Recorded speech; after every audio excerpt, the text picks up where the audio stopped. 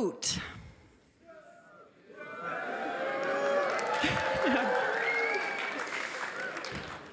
Food is one of the best things in the world. Don't you think too? Yeah. I mean, you have breakfast, you have brunch, you have lunch, a snack between, dinner, after midnight dinner. I love it. But why? Why do we love food? Is it just to get full? Only for pleasure or for social reasons? What about to stay healthy? If I take my time at the supermarket, it seems that almost every product is good for us. A thumb, a label, a claim. But is it really so? Tell me what you eat, and I will tell you what you are. Let food be their medicine, and medicine be their food. Seems to be food is important. But what are we? And what is our medicine? If we eat, for example, a noodle soup with ingredients I actually don't know, and wow, 50% of our daily amount of salt. The point is, through all the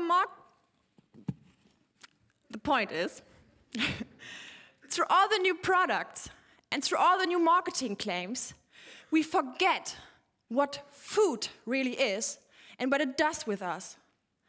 We lost the overview of the hidden sugar, salt, and additives we are eating every day. To be honest, we don't know what and why we eat at all. 6 years ago, my father, he had a heart attack. My whole family was shocked. We didn't know how that could happen. Because he was young, 60 years. He never smoked a cigarette in his life. He wasn't even overweight. The doctor explained it happened because he ate too much omega-6 and too less omega-3 fatty acids. And you already know what that means, right? I will explain. He ate too much fats from an animal and too less fats from a plant. When my father got ill, it was a wake-up call for me. Food became not only my passion, but also my work. I became a farmer. Yeah.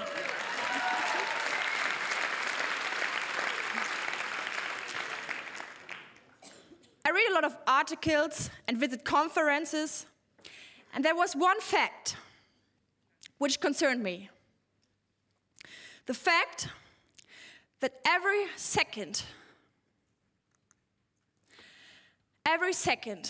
we had 2 more people at this planet. Just do a quick check. 2, 4, 6, 8. Do you realize that if we continue eating like we do it right now, we need the size of 3 planets Earth to feed us in 2050. In 2050. So what we are doing is we destroy resources just to feed us right now and without thinking about the long terms. For example, in Brazil, right now, they cut down the rainforest just to get more soya. And don't blame the vegans, because 80% of the soya is used to feed our pigs and animals for our steak, cheese, and milk. But let's have a break here. because I don't want to give a speech about what you should and shouldn't eat, and you already hear about the food problems elsewhere. I'm here to share a potential solution with you. Yeah.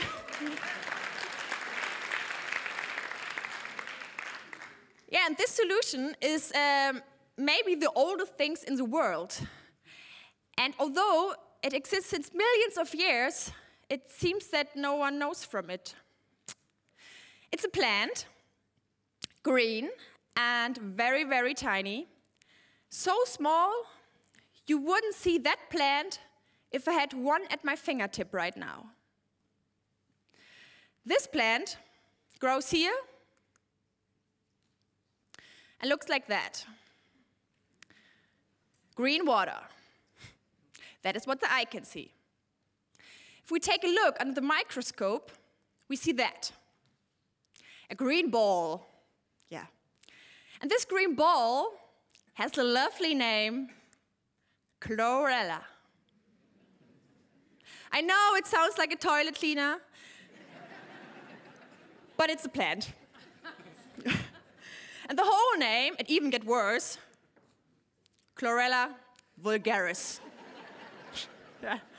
Wasn't my idea to call it like that, but yeah. Chlorella is an alga. You may know alga, yeah, the green slimy things in the water, or the one from sushi. Yeah, who of you already tried alga? Hands up. Okay, 50-50, I guess. Yes, some of you may love it, some of you may hate it. But if you say, I hate or I love the taste of alga, it's like saying, I hate the taste of fruits. The question is, which fruit do you mean? Is it an apple or a pineapple? Yeah. How do you breed Chlorella? Chlorella can grow in even extreme places. Just need sweet water and shelter. Grow them and harvest them. After harvesting, we get this. A green cream. Looks delicious, huh? And after drying, and I was really looking forward to show you that, we get this. Are you ready for it? That is what you get. A mess. Yeah. Chlorella? Chlorella is a Ferrari under the algae. It's a premium one. I mean, there's no other plant who has almost every nutrition the human body needs to survive, and that in an almost perfect ratio. Even vitamin B12, which is almost only in animal products. And look at this. Soya, quite famous for its high amount of proteins, has less proteins. So Chlorella has much more.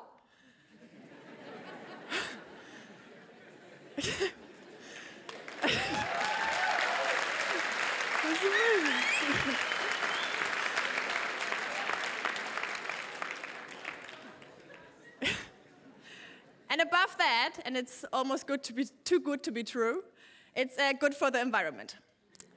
Yeah.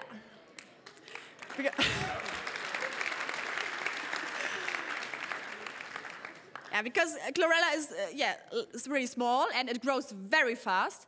So it reduces 5 times, or the reduction of CO2 is 5 times more effective than with the other plant. Isn't that amazing? And it doesn't need much energy, and it doesn't need much land area. Okay, but here's another fact, because I know that there are a lot of students in this hall, right? Okay, to be honest, when was your last hangover? No? Yesterday? Yeah, I see. Well, I tested that Chlorella helps against hangover.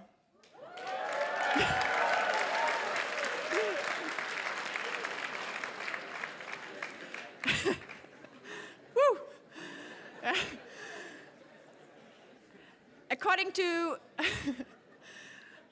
to Japanese researchers, it regenerates some function in the liver which prevents the hangover. I mean, is that not a reason to try chlorella? Yeah. Okay, let's crack into my rant. Because nowadays, for a good farmer, it's not easy to survive financially.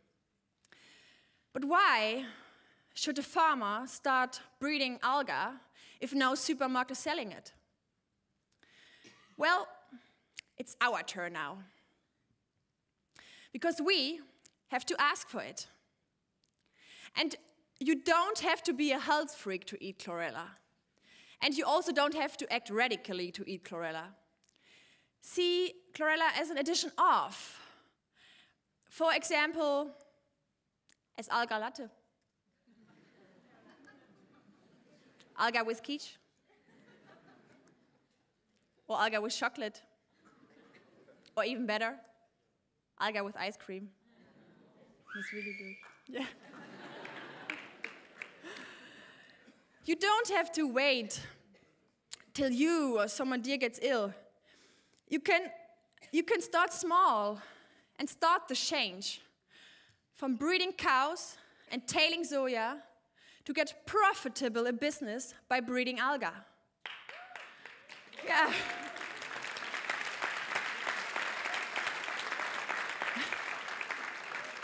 I mean, why wait when the solution is there for 1 million of years?